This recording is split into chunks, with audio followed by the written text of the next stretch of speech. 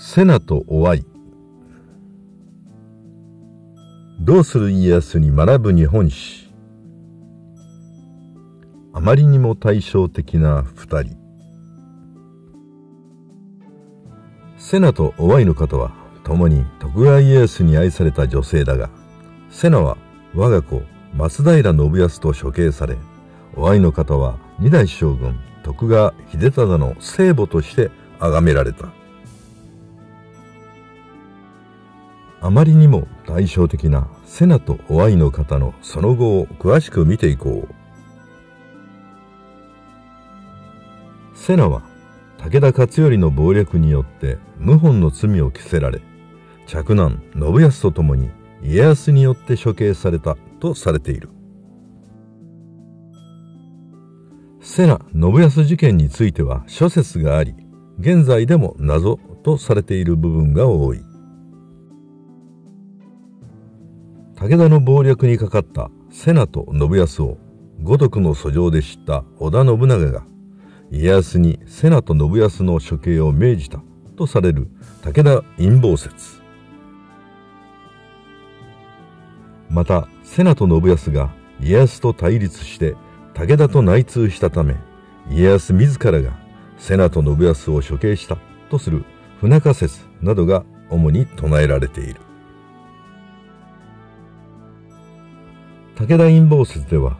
瀬名は何とか信康の命だけは救いたいと、岡崎城から家康のいる浜松城へ向かう途中、自害したとも、家康家臣に殺害されたとも言われている。そして1579年天正7年10月5日、松平信康は家康の命令で二俣城で切腹して21歳の生涯を閉じている。瀬名や信康が処刑されるわずか5ヶ月前、家康の側室於愛の方が後に二代将軍となる三男徳川秀忠を浜松城で出産している。於愛の方は三河の有力な国衆西郷正勝の孫娘だと言われている。そのため於愛の方は後に西郷の局とも呼ばれた。いとこの西郷義勝に嫁いで一女を設けたが、義勝は戦死してしまう。そのため岡崎城の奥勤めをしていた時に家康に見初められて側室になったとされている。於愛の方は三男秀忠に続いて翌年には四男忠義を産んでいる。家康にはお万の方との間に次男の荻丸後の結城秀康がいたが、家康はなぜか荻丸をなかなか自分の子供だとは認めなかった。家康は於愛の方を寵愛して後に三男の秀忠を二代将軍に、四男の忠義を尾張清須藩主としている。原因は未だに不明だが、正室の瀬名と嫡男信康が処刑された同時期に、家康は側室の於愛の方を寵愛して秀忠を設けているのである。片や家康に処刑され、片や家康の寵愛を一身に受けるというあまりにも対照的な瀬名と於愛の方である。瀬名が善人であったか悪人であったかは今となっては知る由もないが、実は岡崎城には信康の正室五徳と共に家康の母於愛の方も同居していたと言われている。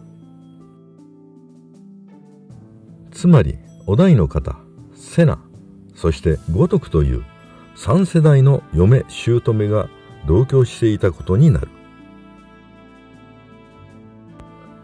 そして於愛の方は徳川家、瀬名は今川家、そして五徳は織田家を代表する女性という複雑な関係であった。戦場とは別に女性同士の煩雑な人間関係が存在したのである。家康は瀬名亡き後、政略結婚で豊臣秀吉の妹旭姫を正室に迎えている。しかしこの結婚は形ばかりで、その後家康は17人とも言われる側室を相手に子作りに励んでいる。そして家康は生涯に11男5女の子供を設けた。これは家康が瀬名を亡くした悲しみを紛らわせるために多くの側室をはべらせて子作りに励んだとも言われるが、真偽のほどはわからない。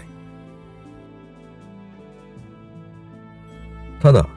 瀬名と信康を亡くした後、家康の生き方が大きく変化したことだけは確かである。